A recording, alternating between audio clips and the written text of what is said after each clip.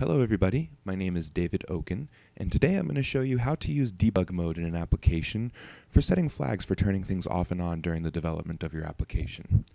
What I've created is a simple application that when you run it, it's going to show the window. However, it's also going to show a version label at the top.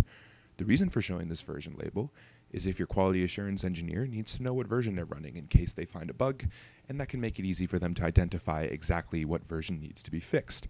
However, you obviously don't want to ship something to the App Store with this big label showing at the top for everything. So today I'm going to show you an easy way to make that something as a feature that you can turn off and on during the development of your application. The first thing we're going to do is we're going to write an extension on UI application that is going to basically access an environment variable. Let's first write the extension so that we can then explain how it goes.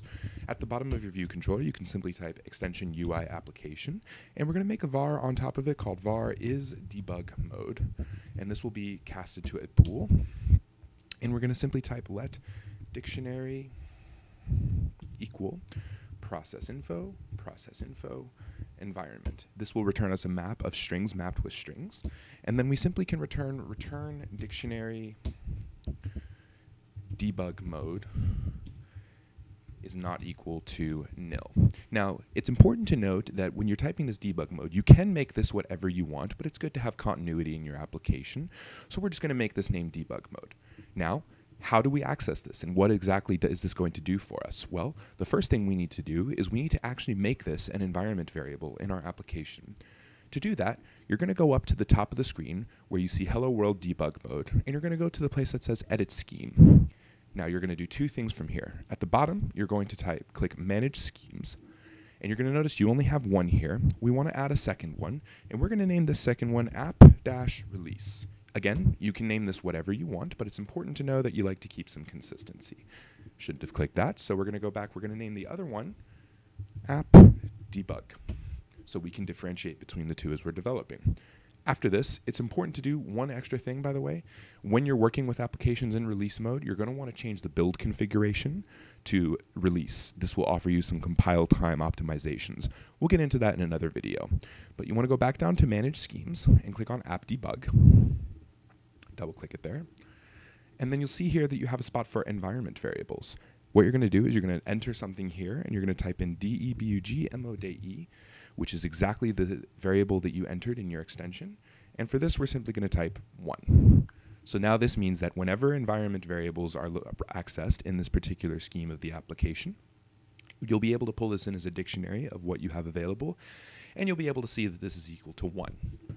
Now that we've done this, you're wondering, well, what's a good way to demonstrate how this works? Debug mode can be useful for a number of different things. It can be good for hitting different servers with web services that you're working on, or it can be used in this case to hide a label. Here's how we can use that. I've set up two labels and I've wired them up in my storyboard already. And what I want to do is, if we're running in debug mode, I would like to show the version label, but if we're in release mode, I would like to hide that. So now that I've written my extension on UI application, I can simply type if UI application shared is debug mode is equal to false, which means we're in release mode. Then I can type version label is hidden is equal to true. This is how simple it is. So if we run the app in debug mode, you'll notice right away that our build succeeds. We're going to load up the simulator, and you'll see that nothing has changed because we're not trying to hide that label just yet, because we're still running in our debug configuration when the simulator loads.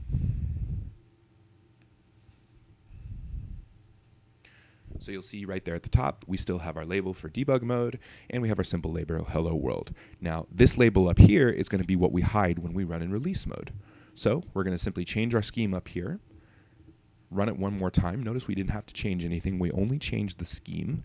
And as soon as that runs for us, we can look at the simulator again.